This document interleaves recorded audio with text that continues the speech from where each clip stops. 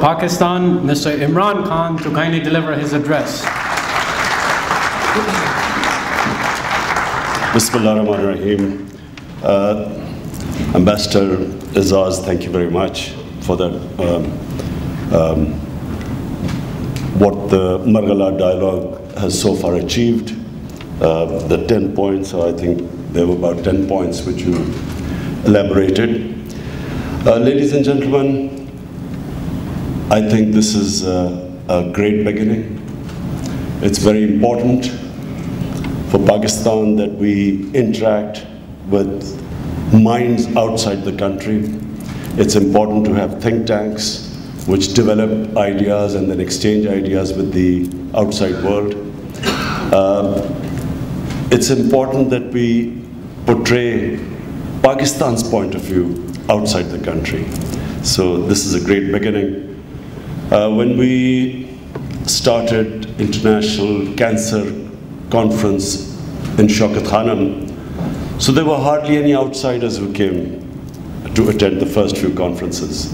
But today, Shaukat Khanam's International Cancer Symposium is one of the most well attended in the world. It produces papers, exchange of ideas, and so the level of competence in SKMT has gone up by learning from ideas abroad.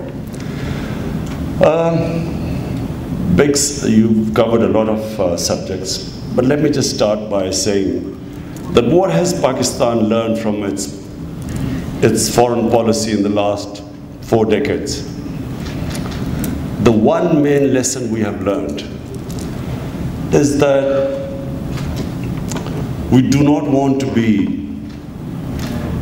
aligning ourselves with any country where we have to fight someone's war. I think Pakistan has suffered. We initially, our governments thought that they would gain by becoming a frontline state for a power. We gained something. We had aid given to Pakistan. But in the end, we discovered that we lost far, far, far more than we gained. In the 80s, we were part of the Afghan Jihad. In fact, we were the frontline state. In the 90s, again, we were the frontline state in the war against terror.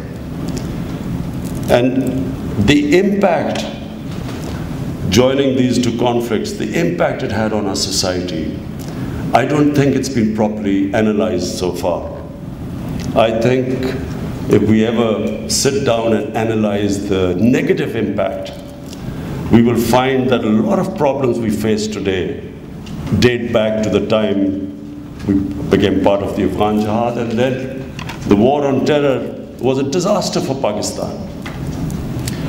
And so what have we learned? That we will now be a bridge builder. We will try and play the role of a conciliator between rival countries.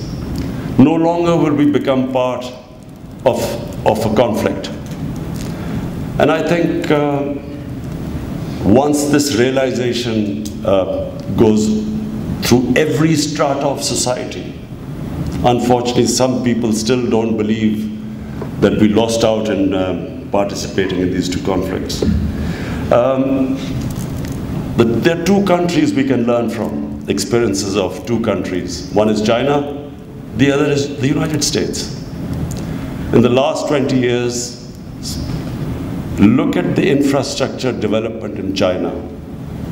Compare that to the United States.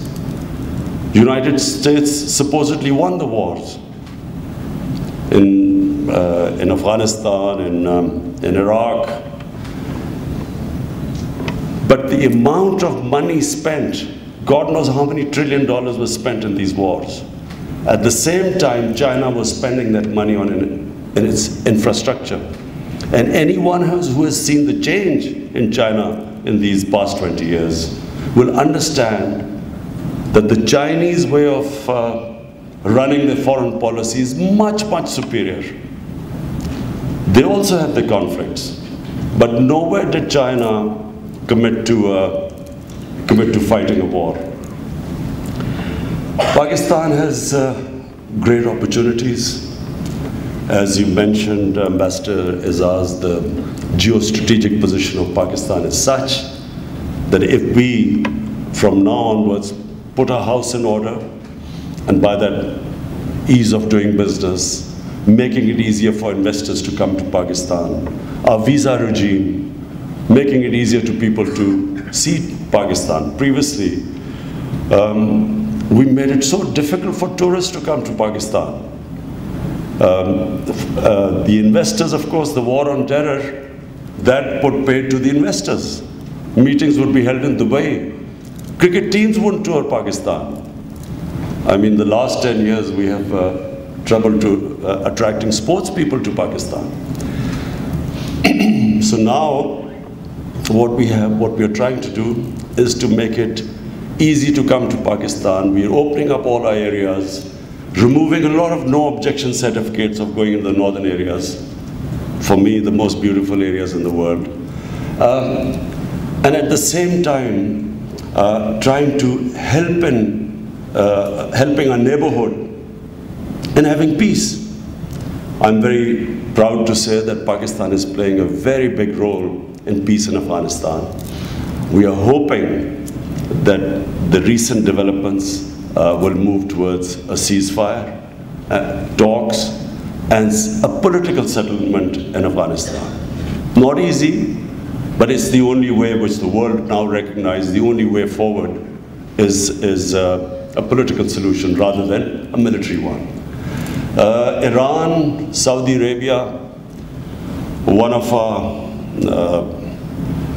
what should I say, one of the, Saudi Arabia has always been a friend in need for Pakistan. Whenever we've needed help, Saudi Arabia has been there. And I can never forget my government when we came into power, the sort of economic challenges which we faced, Saudi Arabia was the first country to come forward and help us. And Iran is our neighbor. In times, we can never forget, in the 60s, when Pakistan was involved in a conflict, Iran came to our help. So, to one friend, one neighbor, facing a conflict situation, again, I'm very pleased to say that Pakistan is trying its best, has done its best to make sure that there is not a conflict in our neighborhood, having already suffered what is happening in Afghanistan and the war on terror in Pakistan. We tried our bit. President Trump asked me to have a talk with the Iranian leadership, trying to promote a dialogue between the Iranians and the Americans, and hope it works out, because the last thing I repeat, the last thing we want is another conflict starting in Iran or the Middle East. Our relationship with China is better than it's ever been. China offers us the greatest hope of improving productivity in Pakistan. Agriculture is the mainstay in our country, and China has come forward and offered us new technologies. There are exchanges taking place, and if we can just double our yields, in China the yields are 3 times, 4 times of Pakistan. Even if we double our yields, Pakistan becomes a net exporter of agriculture products. On top of it, the special economic zones, which I noticed you also mentioned, we are working on them to ask the Chinese industry to relocate in Pakistan, and we are working on that. China is also helping us in various technologies. We are setting up a university in Pakistan where China is going to help us in the latest technologies of artificial intelligence and so on. The problem is India. We tried our best to mend fences with India, started dialogue, tried everything. Unfortunately, India is in the grip of an extremist ideology. I probably know India better than most Pakistanis. I have been to India more times. I have friendship there. I understood India. I had a lot of love and respect as a sportsman in India. What is happening in India right now is tragic. India has been taken over by a racist, an ideology which believes in racial superiority, an ideology which is built on hate, because whenever an ideology is sold, as RSS sold this ideology of Hindu superiority, it also sold the hatred. The reason why they could not reach to their great Hindu civilization was because of Muslims, Christians, invaders. So this hate, when the two get together, racial superiority and hatred for other races, it always ends up in bloodshed. This is the nearest thing to Nazi Germany, what is happening in India. When the Nazi Party came about in the 20s, no one quite understood where it was heading. The Nazi Party was, in the beginning, all the intellectuals, people thought that the Nazi Party was the best thing happening to Germany, because they talked about nationalism, national pride, self-esteem, a country that had been defeated in the First World War. No one understood where it was heading. In my opinion, not everyone understands where India is headed right now. Between 1930 and 1934, in 4 years, Germany went from a liberal democracy to a totalitarian, fascist state, racist state. In India, their Nobel Prize winner, Amartya Sen, he recently gave an interview to the New Yorker where he said that he's never felt the fear in India. People are scared. No one talks about it now. The media has been scared into submission. Opposition politicians are not are scared to speak out because it's about Hindu nationalism. This is a genie, when it goes out of the bottle, it's very difficult to put it back in. In my opinion, Narendra Modi is riding a tiger. With every passing day, it will be more difficult for him not to be controlled by this ideology. This ideology will win him votes, will give him a lot of electoral success. So did the Nazi ideology. But eventually, this will lead to destruction. In my opinion, India is going to suffer because India has almost 400 to 450 million people who will be marginalized by this ideology. They are Muslims, they are Sikhs, they are Christians, they are the tribals, they are the Dalits. They will be excluded from this Hindutva, the Hindutva ideology. And that's where the danger lies. It's for India. The greatest danger is right now for India.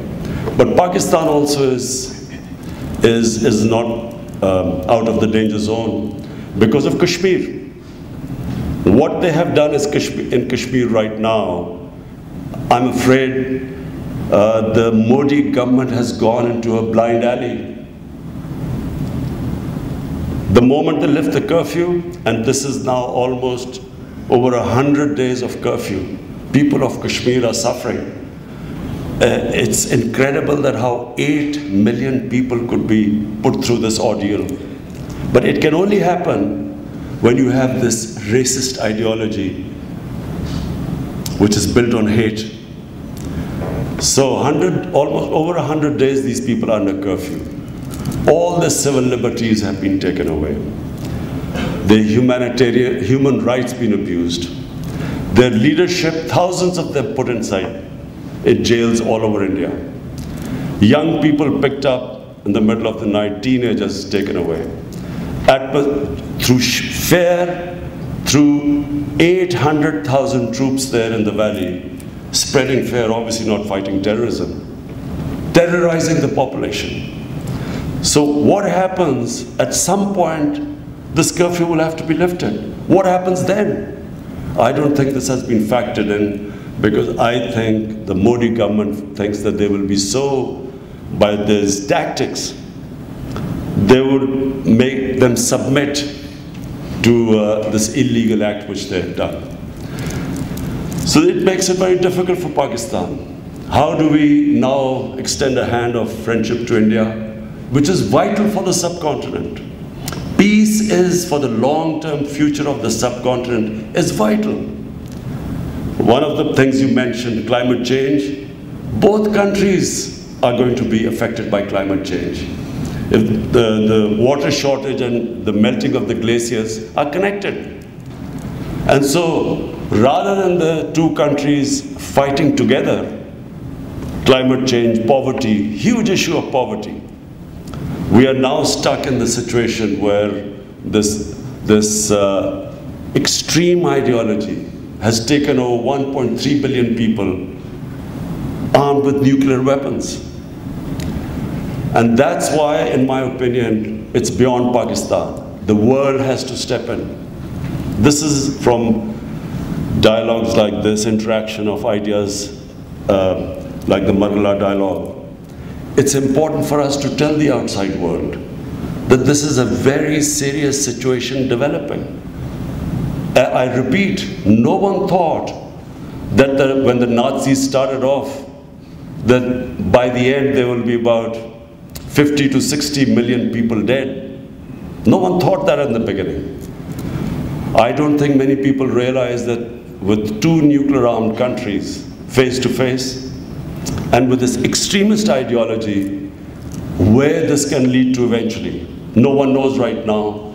But unless the world steps in, you hope for the best, but we should be prepared for the worst. But the world cannot be prepared for the worst if this goes wrong. That's why it's very important for international community to step in now and stop worrying about India being a counterweight to China. The consequences, I repeat, of this going wrong will affect the entire world. And that's why the United Nations, I appealed to the UN when I was there. We keep talking, I keep talking to all heads of states who I've had the opportunity to talk to. I explained to them the situation, that this can go wrong. And fortunately, I feel that from 2 months back when I used to talk to them to now, I feel that there is much, much more awareness of the seriousness of the situation which is taking place in India. Aside from this situation developing on the Eastern Front, I'm very optimistic. I feel that the Afghanistan issue is heading in the right direction. And Central Asia, I visited Bishkek a few months back, met all the heads of the Central Asian republics, and I feel that there is so much potential. The moment there is peace in Afghanistan, the connectivity with Central Asia, there is enormous potential for Pakistan and those countries which are landlocked. Gwadar has the potential of developing into a future great port, access to which most of the Central Asian countries, along with Afghanistan, would love. I repeat again, if things settle down, if the US-Iran relationship improves, Iran has the potential of becoming a real economic powerhouse if the sanctions are lifted. And of course, Pakistan again benefits from that. So we are sitting on as I repeat, the geostrategic position of Pakistan right now is probably unique in the world. And as I repeat again, that the moment we keep improving our the investment environment in Pakistan, spending more money on technical education, improving this country for foreigners, people to come, tourism. The country has enormous tourism potential. We have probably the most unique religious sites. Country is probably the most ripe country for religious tourism. But also, the northern mountains of Pakistan whoever has ever been there, to the northern mountains of Pakistan, they are the most unique places in the world. Nowhere have you see such still hidden beauty, unexplored. People still haven't seen most of the northern areas. So, aside from the problem with India, Pakistan right now, we see a lot of optimism. Fortunately, we are seeing a lot of investors heading to Pakistan. We are also seeing more increase in tourism in Pakistan. And inshallah, looking ahead, things look good. All we need is, we hope that in the next 4 years, in India, elections deliver a favorable result, and then we will have proper relationship with India. And then imagine two of the greatest markets on either side of Pakistan, and that's where the best way we will alleviate poverty in the country. We have a young population, we want jobs for them. The best way is if we can open trade or 360 degrees. If trade opens with Pakistan, this is where we will be able to provide jobs for our people and lift people out of poverty. Again, thank you for inviting me here, ambassadors, ladies and gentlemen. I'm really pleased that this dialogue has started, and I hope that we will keep improving this and make this into a real annual event internationally. Thank you.